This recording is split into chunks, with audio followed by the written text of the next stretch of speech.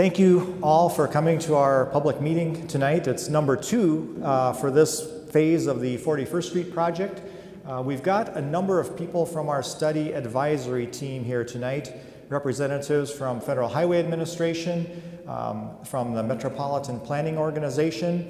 We have 4 representatives of HDR. My name is James Unruh. I'm the project manager for the HDR team. We have representatives from the City of Sioux Falls and also from the South Dakota Department of Transportation. These folks make up our study advisory team, and I will move back a little bit because this is a little bit echoing a bit here. Okay, what we're going to look at tonight, we'll take a look at what's been done in the past to lead up to this point. We will summarize the key findings of our environmental studies for this 41st Street and I-29 project. This is really why we're all here, is to see the key benefits and the drawbacks of the various alternatives, and then to present to you the recommended alternatives. We are required by law to cover each alternative. That will unfortunately take some time. I believe we're in about the 45-minute time frame, so please be patient. We'll make this move as quickly as possible. Then we will talk about the next steps for the project. And finally, at the end, I'll answer your questions and comments. Perhaps it might be better to do those individually at the boards as well. We'll see at the end. I want to just touch on a little bit of a timeline here, going back a few years to what's been done up until 2012. And then we'll look at our findings and our benefits and our drawbacks and recommendations that we've developed in 2016 and 2017. And then going forward from 2017, from now into the future, what are the next steps for this project? We took some historical photos just as an overall context for this area. And if you look at this picture, it's from 1958 from Marion Road to Louise Avenue along 41st Street. Obviously a very rural area on the southwest side of Sioux Falls. Then, and just look, there's really no development along 41st Street. Then in 1961, I-29 was built as well as the 41st Street interchange. This picture was taken right after the interstate was open. This area on the right of the slide is actually now all the Empire Mall. So this is right after it was open. Obviously things look much different now. Then in 1969, we put this photo in there just to indicate that by 1969, we had development on the west side of I-29 and north of 41st Street, and the interstate is going through here. And you can see the basic position of the interstate relationship to Carolyn Avenue, Marion Road, and Louise. I put this picture in here from 1979 to show the Empire Mall. This was shortly after the Empire Mall was built. And you can see now we have development on the south side of 41st Street. There's still some open areas here on the north side of 41st Street, but as all of this development took place, 41st Street was expanded and widened to handle the traffic from all of this new development. By 1997, really the whole area was developed. You've got everything filled in with development along 41st Street and really in the entire area. Now, because of all of that development, all of that traffic, the cities took a step back and said, okay, let's plan for how we continue to take care of 41st Street. So in 2000, the city did a corridor analysis. That actually went from Sertoma Avenue all the way to Cliff Avenue, really all the way across Sioux Falls. And there they looked at crashes, traffic, and they did make some recommendations for improvements. It was very apparent to people driving it, and I certainly remember going back to that time, crashes have been a problem on 41st Street as long as the traffic kept growing. This is just a graphic from the 2000 study, and those dots show places where there were concentrations of accidents. So people have been aware, and it's been studied, that we've had crashes and crash problems on 41st Street for a long time. Then in 2010, the Department of Transportation did a statewide interstate study, and the 41st Street and I-29 interchange was part of that. They made recommendations based on traffic congestion, and this is just a graphic from that 2010 report that shows really quite a bit of congestion at the ramp intersections. And all of us that drive 41st Street are aware of the high levels of congestion, the traffic backups on 41st Street, especially at the interstate ramps. What they also found in 2010 was that this interchange has one of the highest crash rates of all of the interchanges in South Dakota. So all of these things are telling us the same thing. There's traffic and crash problems along 41st Street in Sioux Falls. That development, all of that is a good thing. It's a thriving commercial area, and we just need to find ways to handle the traffic and improve the safety. Then in 2012, we did a corridor study, and maybe many of you took part in that as well, where we looked at 41st Street from Valley View Road to Kiwanis. Again, we analyzed the crashes, we looked at traffic problems, and we developed, this is one of the graphics from our crash analysis that shows the number of crashes and the types of crashes in different segments of the 41st Street corridor. We also developed very specific improvement alternatives, and this is just a clip from one of the alternatives from that report. One other thing I want to point out about the historical aspect here. I-29 on the west side of Sioux Falls was built in that 1961-1962 timeframe. Then from 2002, really until just last year, the interstate was upgraded to 3 through lanes all the way from I-90 down to I-229. And just last year, really the stretch was completed with the 229 and 29 interchange. All of these red dots along here represent interchanges that were either improved or new interchanges since 1996. So in the last 20 years, each of these interchanges had some work done on them. The only one that's missing in this entire corridor is the 41st Street interchange. So it is an appropriate time to be looking at improving 41st Street and this 41st Street interchange. That's the last one to be looked at along the I-29 corridor. Lots of money has been invested in this corridor, and this is the last really cog in the wheel for I-29 on the west side of Sioux Falls.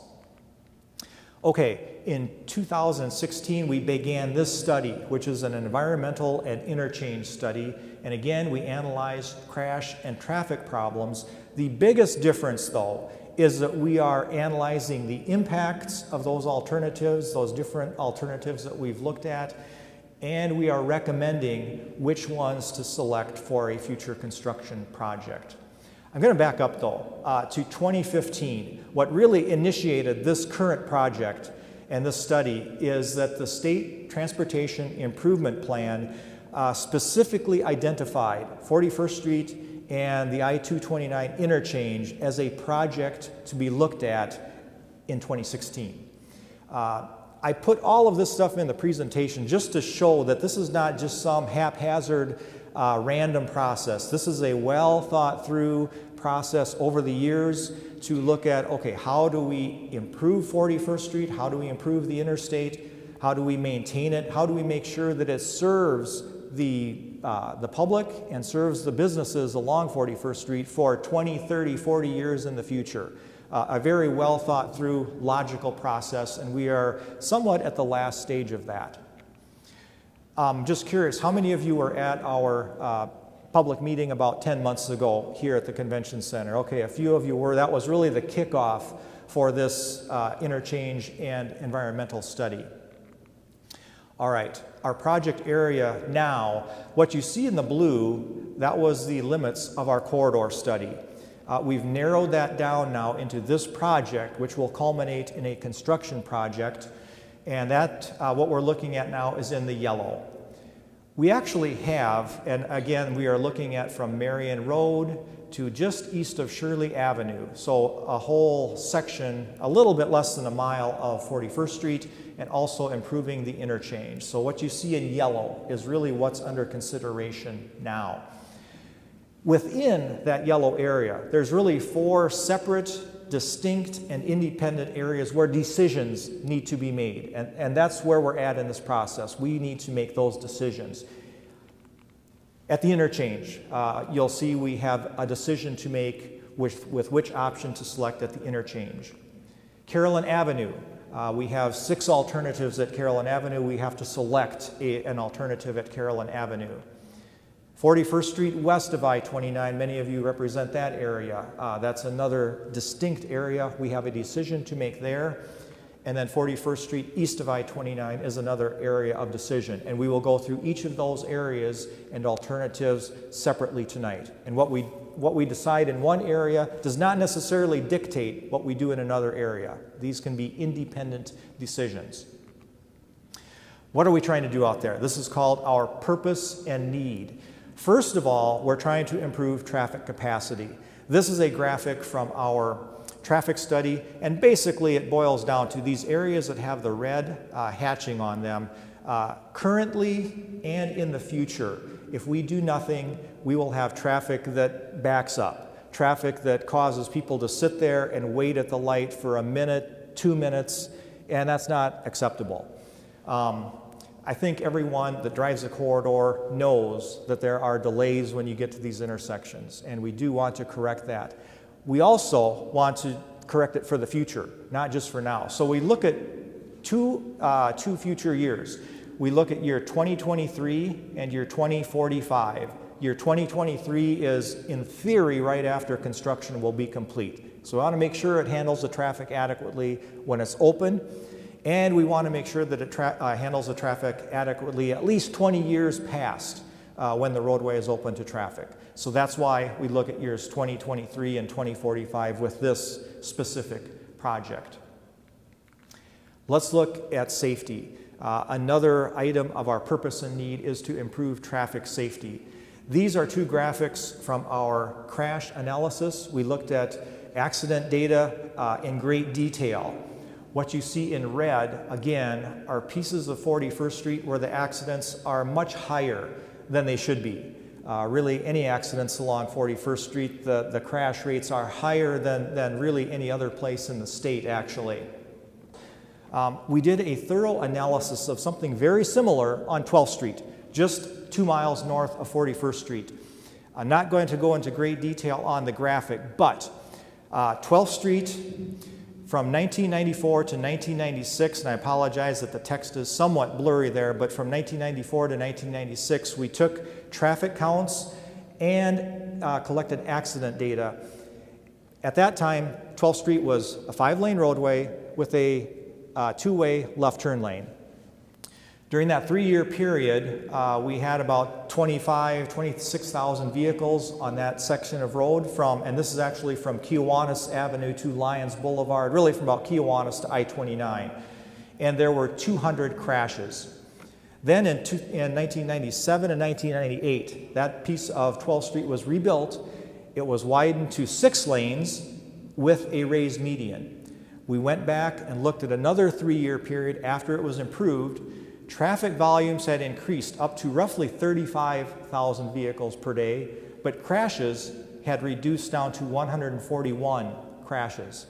Really, what it boils down to is there was a 30% increase in traffic at the same time that there was a 30% decrease in crashes. And we have continued to track that over the years, and it has maintained that consistent high level of traffic with a relatively low level of crashes. And this is consistent with what we find when we install a raised median on either a 4- or 6-lane roadway. This graphic here just gives these numbers in a little bit different manner. This blue bar, that was that segment of 12th Street before the raised median. We look at another statistic, it's called accidents per 1 million vehicle miles. And this data here translates into 9.8 accidents per 1 million vehicle miles. That's before the raised median was installed. Afterwards, the crash rate dropped to 5.3 accidents per 1 million vehicle miles. So almost a halving of the crash rate. Here is 41st Street. This is actually from Kiwanis to Louise. Essentially this section right here, but it's consistent all along 41st Street.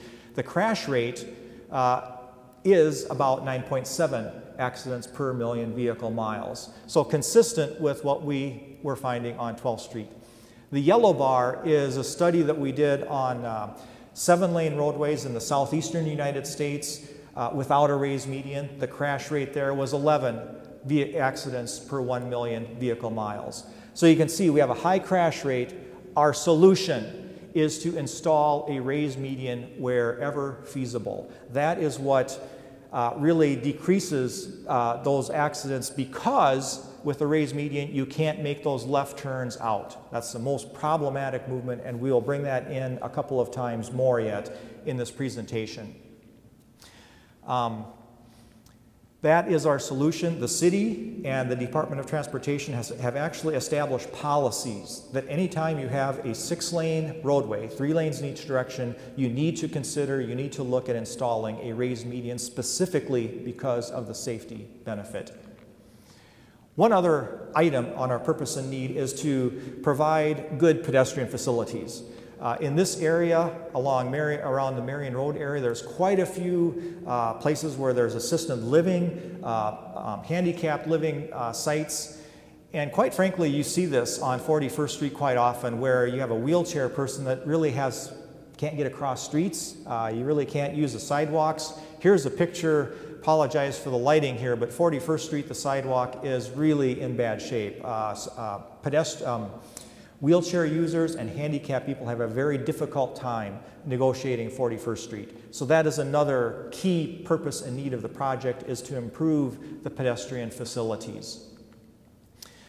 We really only had one environmental issue on this project, and that was the noise analysis, or the noise impacts. Obviously, when you've got a lot of traffic, you have noise associated with it, so we did a noise study. What you see, all of these dots, are places where we either measured noise or used a computer model to predict noise levels. What we found, and this really only applied to residential locations where there's houses. That's really where you have to analyze what's happening with noise. The red dots, those were locations where our traffic levels generate noise levels that exceed state and federal standards. And essentially those state and federal standards are based on if it's disturbing your speech so that people can't hear you talk, that's above the standard. All of these houses actually would experience noise levels above the state standard. These apartments over here, we do a blow up over here, they would also have noise levels that would exceed the state standard. So we looked at potentially a noise wall here and a noise wall along I-29. There are certain criteria that we have to abide by. The noise wall has to provide at least 7 decibels of noise reduction. We actually went back and measured noise levels along the noise wall on I-29 between 49th and 57th. We actually did find that there was a 7 decibel reduction from one side of the wall to the other side. So they do actually work. But it also has to be cost effective. The criteria that the Department of Transportation has established is that the cost of the wall cannot exceed $21,000 basically per house where there's some benefit. So there has to be some cost feasibility to it. We looked at these 2 areas. This actually ended up being an 8-foot high noise barrier that worked the best. This, I believe, was about a 14 or 15-foot high noise barrier that worked the best. What we found out, though, was that the cost would be about $38,000 per benefited receptor or per benefited house, which actually exceeds what's allowed by the South Dakota Department of Transportation criteria. The apartments here, the cost would end up being about $30,000 per benefited receptor. So in both of these locations, yes, noise walls would be beneficial, but the cost is really too great. So we determined that it is not cost feasible to actually mitigate the noise levels in these locations along 41st Street and along I-29. So that was really our main environmental impact here. it didn't matter which roadway alternative we chose, the noise study came out the same, the noise impacts came out the same. Let's now look at our alternatives, the benefits, the drawbacks, and the recommendations. For the interchange, we're going to do these in as 4 separate areas. The first one is the interchange. And here you have Empire Mall in the background. In this slide, I-29 is left to right, north is to the right, 41st Street is up and down on the screen. We always have to look at the no-build condition. What if we just don't do anything? Would that solve the problem? Is that something that we should be doing? Well, we analyze it, and the no-build alternative does not accommodate the traffic. Our traffic analysis showed that. The no-build alternative does not improve the safety. The no-build alternative would not improve pedestrian facilities. And one thing that you'll see a couple of times here, here's Carolyn Avenue. And I'm sure many of you drive 41st Street. And if you drive Carolyn Avenue, the right turn lane for the I-29 northbound ramp, well, Carolyn Avenue is in that right turn lane. So if you get on Carolyn Avenue, you're almost forced onto the interstate, or you have to go across a couple of lanes of traffic to keep going to the west. That is not allowed and would not be allowed in any improvements that we would propose. Let's look at a single point interchange. We have quite a few of these around town. There's one up at 12th Street and I-29 at Madison Street. This one, 41st Street would go above the interstate. The one that is the closest to this is at I-229 and 10th Street, where 10th Street actually goes above the interstate. In this case, that would be the case for 41st Street. It would go above I-29. Let's look at some of the benefits here. These are, we have many of these around town. It does handle traffic adequately. This would handle the 41st Street traffic and I-29 traffic adequately. It's familiar to drivers and people like them. There are some drawbacks though. First of all, to make these work, all of the traffic goes into a single point or a single signal, and that's how you get the single point interchange name. But to do that, you have to have these large ramps here, and then we have to have a very large bridge. A large bridge and large retaining walls means it's quite a bit more expensive. Actually, the cost of this interchange as it's drawn here would be about $21 million to construct it the way we've shown it here. In addition, we'd actually have to raise 41st Street up by a couple of feet to maintain clearance above I-29. To do that, it becomes difficult to maintain traffic during construction. And certainly we want to keep traffic flowing on 41st Street as smoothly as possible during any construction project. But if you raise 41st Street, it does become more difficult to maintain traffic during construction. This is our diverging diamond interchange. We have an animation going on over on the west side of the room here. Please take a look at that if you don't know how the diverging diamond interchanges operate. We spent quite a bit of time on that during the corridor study, so we're not going to go into the operation of the diverging diamond interchange. What I will say though is that it does handle traffic adequately, just like the single point interchange. However, the cost is significantly lower, and that's mostly because we don't necessarily have to rebuild the bridge, and we do not have to install all kinds of tall retaining walls along the interstate to rebuild the ramps. A significant cost savings. We looked at it in the realm of, okay, we can get by with just widening the bridge. And that would cost, the whole interchange would cost about $11 million. So that's a significant difference from $21 million down to $11 million cost-wise. Even if we would rebuild the bridge, we could just keep a smaller footprint of the bridge, and the cost would be about $15 million. So that cost difference has to be considered if everything else is equal.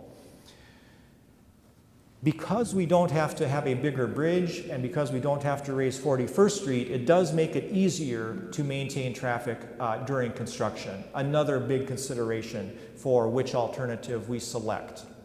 There is one drawback to the diverging diamond interchange. and that's that none have yet been built in South Dakota. I think nationwide there are about 60 of them. How many of you have driven through a diverging diamond interchange? Okay, several have. One gentleman said that one he was at was backed up for about 3 miles. So we think that they work pretty well. We think this one would work well.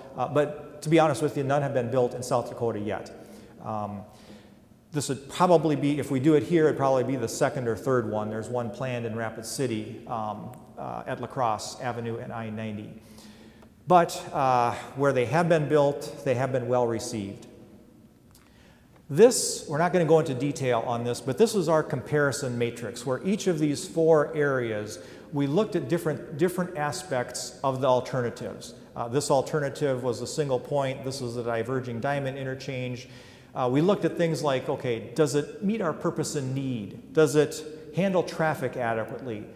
Does it improve safety? And several other features. We look at cost, and in this scenario, cost is really one of the driving factors. To go from a $21 million project for the single point versus anywhere from 11 to 15 million is a large cost difference. That being said, our recommendation is that we move forward with this diverging diamond interchange because of the lower cost, because it handles traffic better during construction. Also, what they're finding with these diverging diamond interchanges is that they are relatively safe. They operate more safely than a single point interchange. So we would have a benefit of a lower crash rate. And we are not recommending moving forward with the single point interchange alternative. 41st Street west of I-29. That's the next step. Here is I-29. Here's Marion Road. This piece goes really from Marion Road over to I-29. On the no-build scenario, now we've flipped the map here, so you have to be able to reorient yourself. I-29 is going up and down on the map. 41st Street is going left to right, and north is up. If we do nothing on 41st Street, the no-build alternative does not accommodate the traffic. We have a lot of traffic growth on the west side of town here, and doing nothing does not handle the traffic. It does not improve the safety, and it does not improve the pedestrian facilities. Alternative A, we actually have 4 alternatives for 41st Street.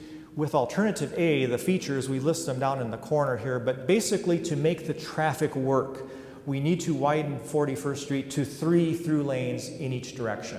Otherwise, the traffic simply will not flow on 41st Street. In this alternative, we are showing a raised median. So what you see in red is a raised median on 41st Street. In this case, the only openings in Alternative A would be at Terry Avenue and at Marion Road. Otherwise, that raised median would go right down the middle of 41st Street.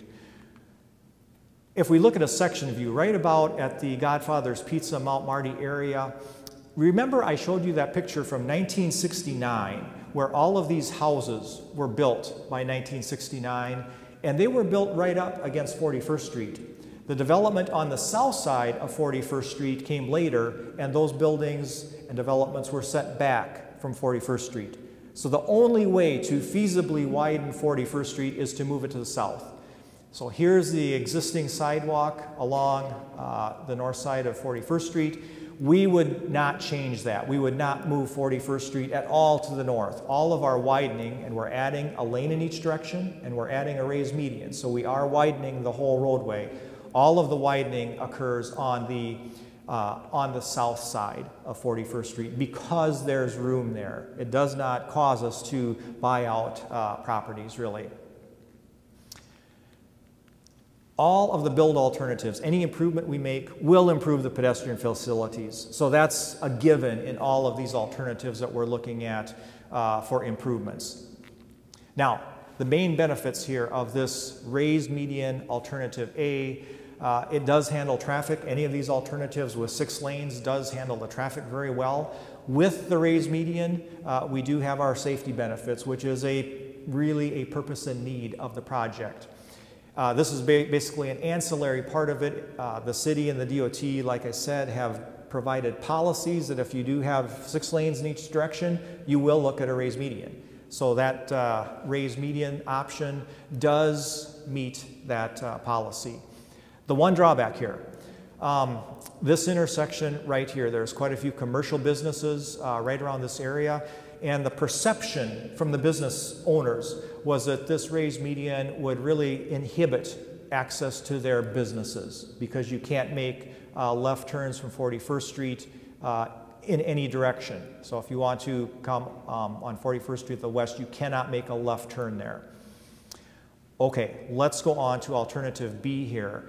What we've done now, it's identical to alternative A, except we've added what's called a 3/4 movement configuration right here at Madeline Lane and Gateway Boulevard. What it does is if you are going west on 41st Street, there's an opening in the median and you can turn left.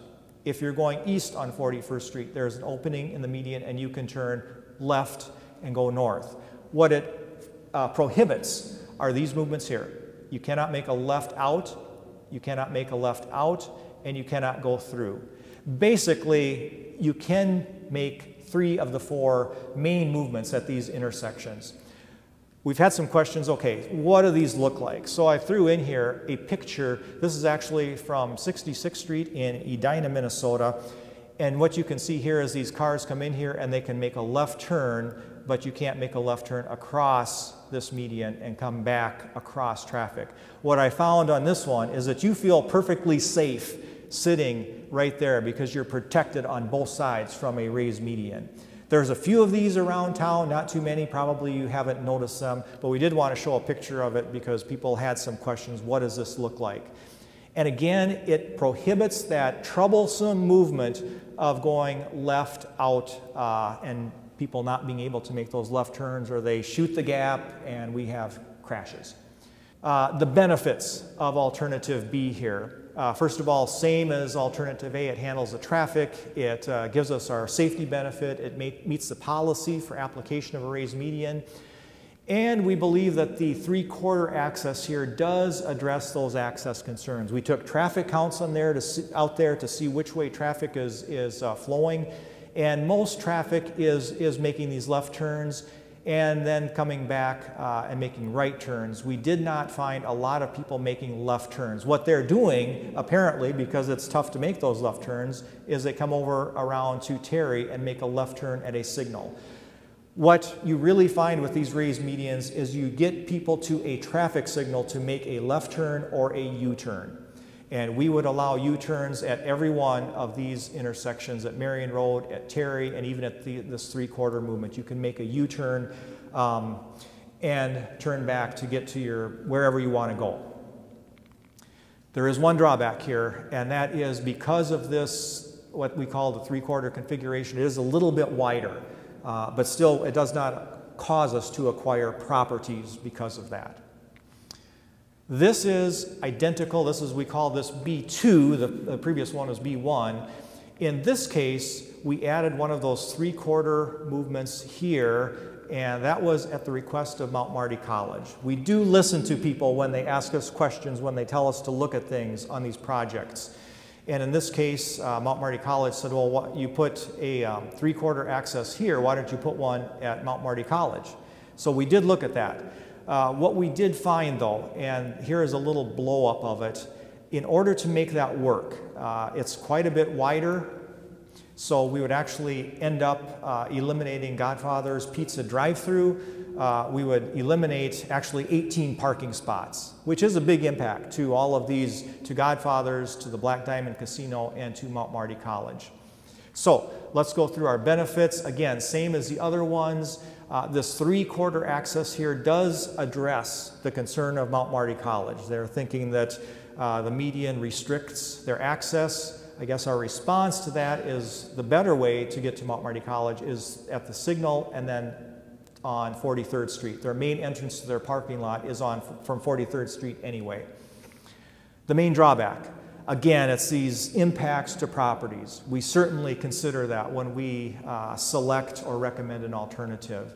And again, the city has determined that if we put in one of these 3/4 access configurations, it should be at a public street or where there's multiple driveways that can be combined and can have a benefit from that 3/4 movement.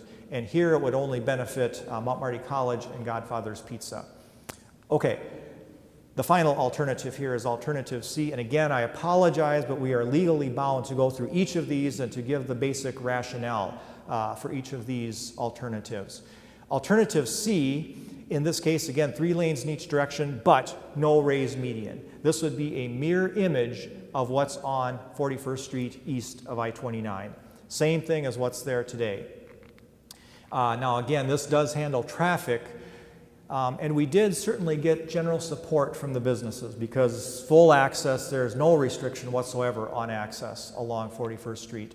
However, the drawbacks are that it does not improve safety, a major drawback, and therefore it does not meet the policy to implement a raised median when we have 6 through lanes. Here is our matrix, and I would encourage you, these are all on our website, and they are also on the boards around the room here tonight, so please take a close look at them. The one thing that really dictates our decision here is the property impacts. So that's a very wide section for this piece or this area of 41st Street, and it really dictated that we move forward with alternative B1, or that we recommend it with the 3/4 access at Gateway and Madeline because safety benefits, meets the design policies, and we say that it provides reasonable access to properties. And we've been working with the landowners, and I think we've gotten them to buy off on it does provide reasonable access because you can still make those left turns off of 41st Street at Madeline and Gateway. We are recommending not moving forward with alternatives A, B2, and C. Not going to go through that because we already went through the drawbacks of each of those alternatives. Let's now go to 41st Street east of I-29. Thank you for being patient. We are almost through this. This is the Empire Mall, and here we're looking at I-29 to just east of Shirley Avenue is the area of our east alternatives. This is now a 7-lane section on 41st Street. Many of us drive that every day. I've driven it for years and years and years, as many of you have as well. If we do nothing, traffic is congested, but the 7-lane section does handle the traffic, but we don't have that safety improvement, and that's a big deal. We really need to improve safety. We need to improve pedestrian facilities, and it does not meet our design policy. And the folks that left, I know that they were folks from the west side of I-29. So if any of you see that your needs are addressed and you have to get home and get to supper, don't hesitate. I won't feel bad one bit here. Let's look at our proposed improvement alternatives. Alternative A, it's a raised median again. Raised median, we show that 3/4 access configuration here at the Empire Mall entrance. The big improvement with alternative A, really with all of our alternatives, is the Shirley Avenue and 41st Street intersection. Right now it doesn't line up. You can't make all of the movements at 41st and Shirley.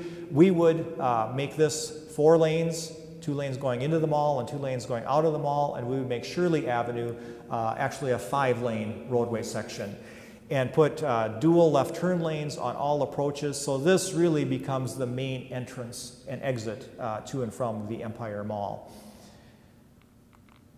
This is a section view. Now in this case, we're doing some widening on the north side. This section is right here at the Panda Express. We're doing a little bit of widening on the north side, but most of the widening is on the south side. The reason we can do that is because Sioux Falls Ford is relocating, or has relocated. So this parcel right here is essentially vacant, and it's in the planning stages for redevelopment.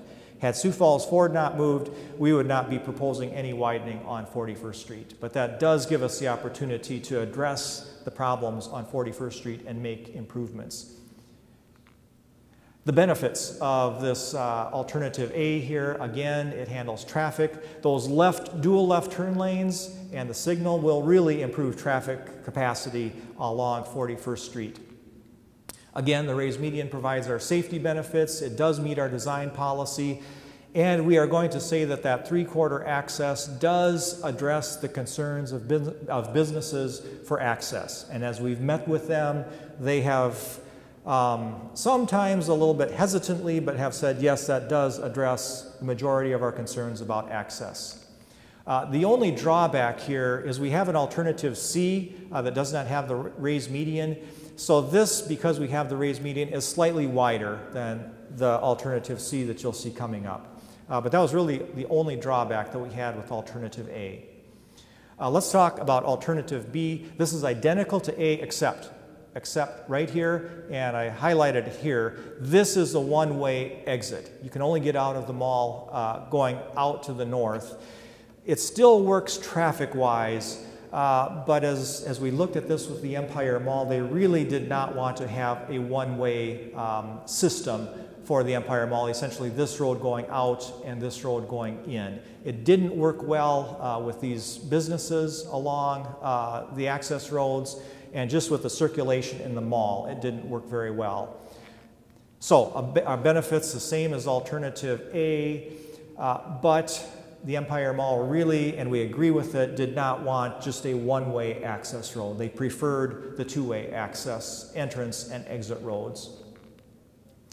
Alternative C is essentially what you have out there now, except we would still be improving the intersection of 41st and Shirley with dual left turn lanes, and we'd also be making a two-way entry and exit into the mall. This would again be the main entry and exit for the mall, and we'd be improving Shirley Avenue as well. Our benefits, again, handles traffic. We certainly have had good support from business owners on this because there's no perceived access impact. I would argue with that because you saw in that video, it was almost impossible to make left turns out anyway. So de facto, you have a raised median functioning out there now because you really can't make left turns anyway. But from the business owner perspective, they see it as no impedance to access. The main drawbacks, it does not have our safety improvements and does not meet our policies. What we are recommending, again, here's our matrix. We're not going to go through that, but we are going to recommend moving forward with alternative A because it does provide the safety benefits, and that has the two-way mall entrance and exit at Shirley Avenue and the three-quarter access at the other mall entrance place. It meets our design policies, and we say that it provides reasonable access to properties. We do not recommend moving forward with alternatives B and C for what you see here. This is the toughest part, Carolyn Avenue. This has actually plagued 41st Street and the interchange probably since it was built. And if you remember, Carolyn Avenue was there long before the interstate was there. So they were there first, and then the interstate came along, and it's been difficult to solve the problems at Carolyn Avenue. This is the no-build condition. What's there now as well, this area is where we have all kinds of crashes. When we've met with the business owners, they have specifically said, is there any way we can eliminate or get rid of these crashes, because they see so many ambulances and fire trucks come to crashes in this area. So they have begged us, we have to do something here to eliminate or reduce the crashes right in this area. Okay, if we do nothing, if we leave it the way it is, we don't improve the safety, especially here, we don't improve the pedestrian facilities, and we don't move Carolyn Avenue away from the ramp. That is just too close. There's just no way, no two ways around it, and it's in the right turn lane for I-29 northbound. We developed 6 alternatives for Carolyn Avenue, so bear with me, we'll go through these very quickly. The first one is just a right in, right out on Carolyn Avenue. The raised median would prohibit left out movements. In this case, we would not have any property acquisitions. We really wouldn't impact to a great extent business access along Carolyn Avenue. So this was well supported by the Carolyn Avenue business owners. However, it does not move the Carolyn Avenue intersection out of the ramp turn lane, and it also does not meet the spacing requirements from an interstate ramp to any kind of a driveway or city street. So let's go on to alternative 2. In this case, we slid Carolyn Avenue over just to get it a little bit further away from I-29, but we still couldn't get it far enough, in this case, to get it out of that right turn lane. So this is pretty much like alternative one. You can still get access to all of these businesses from Carolyn Avenue and 41st Street. Again, the business owners liked it. In this case, we would have to buy out this Red Rock Inn. So a business acquisition. And again, the intersection still stays in the right turn lane for the ramp. Alternative three, we took a different type of look at it. What happens if we can only go right on 41st Street to Carolyn Avenue? Just trying to creatively come up with ways to solve the problems here. And in this case, you couldn't come back and enter 41st Street. We'd block it off and make a cul-de-sac, so you'd have to actually turn back around. It does at least maintain access to 41st Street, from 41st Street to Carolyn Avenue. You can make this movement. So therefore, we did get good support from the business owners, at least some support for this alternative. However, in this case, it would require buying out the Pizza Hut delivery service, and we'd also have to close off this access here just because of grade differences. And again, the intersection stays in the turn lane for the ramp. So that basically is a fatal flaw for the alternative. I will say that in previous studies, we did not anticipate the need for this right turn lane.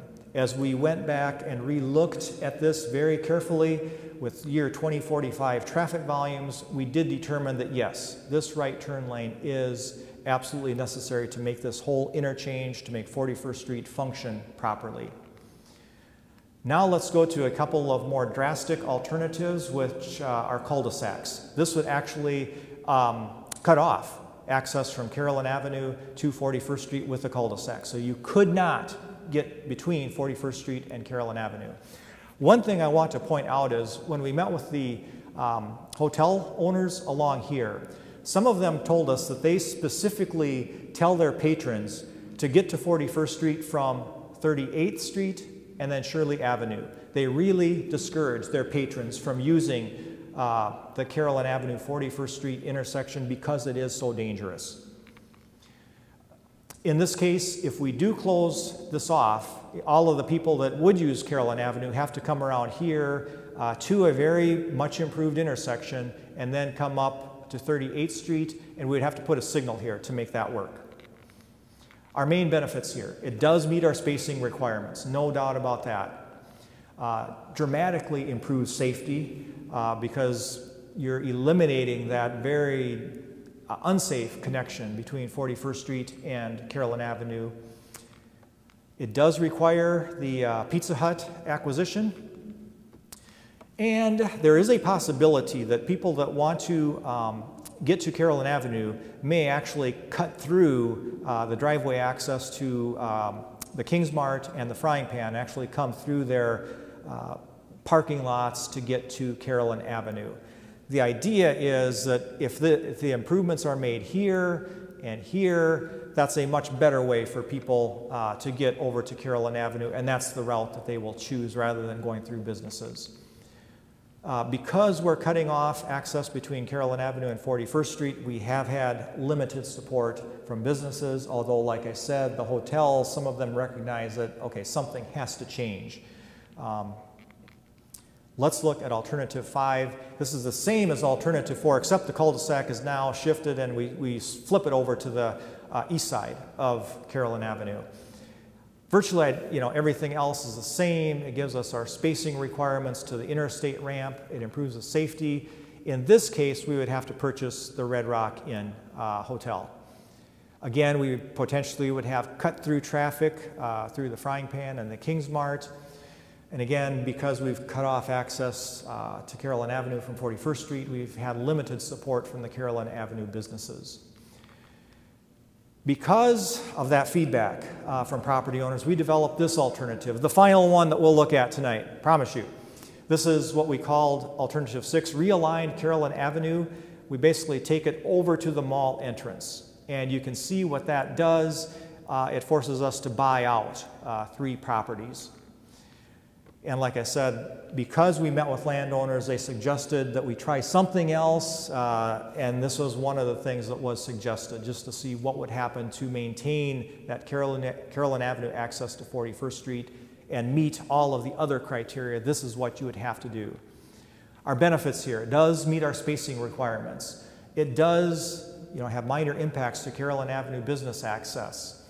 However, acquiring these 3 properties is costly, and we certainly don't want to buy out businesses if we don't have to. Where that shows up is in our comparison matrix.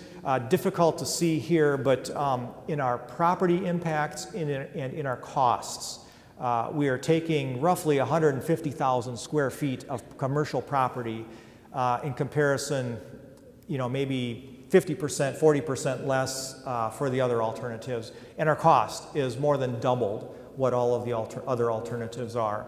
We're talking probably over a $5.5 million cost just to do this Carolyn Avenue realignment. So that's a big factor in our decision and in our recommendation. What we are recommending tonight is that we move forward with the cul-de-sac alternatives. And based on feedback that we get from you, we'll make a decision on which one of these we should move forward with. The cul-de-sac alternatives, they meet the traffic, safety, and design criteria. Here's a little extra. We are saying that they provide reasonable access to businesses because we're showing that 3/4 configuration, access configuration at the Empire Mall entrance for 41st Street. We would put a signal at 38th and Shirley, and we would dramatically improve the intersection at 41st and Shirley Avenue to give people an alternate route, a better route to get to the businesses along Carolyn Avenue than trying to use the 41st Street Carolyn Avenue intersection. We are not recommending moving forward with any of the other alternatives. The ones that keep Carolyn Avenue in the right turn lane are really not allowed. And we are saying that this acquisition of 3 properties and the additional costs is the reason that we would not recommend moving forward with alternative 6, realigning Carolyn Avenue. Thank you for being patient. The next steps here. We would ask if any of you want to make any comments that would become part of the written record, and we do look at those. Well, we compile them, we review them, and we are required to address those comments. We'd ask that you fill out your comment cards and get them back to us by May 24th. And then finally, the study advisory team will finalize our environmental study with a selected alternative. What happens after that? Probably starting in 2018, we would begin the next phase of the project, which would be more detailed design. We call it preliminary design. We'd probably start with property acquisitions and the various permitting processes that go with a project like this. Then in year 2023 is our anticipated time frame for beginning construction. Those are our next steps. Our website, everything that you see tonight, all of the documents that we've produced are on our website. Hopefully you'll take some time to look at that and verify maybe what we've said tonight. Our contact people for the project are Steve Graham from the Department of Transportation, Shannon Austin from the City of Sioux Falls, and myself from HDR Engineering.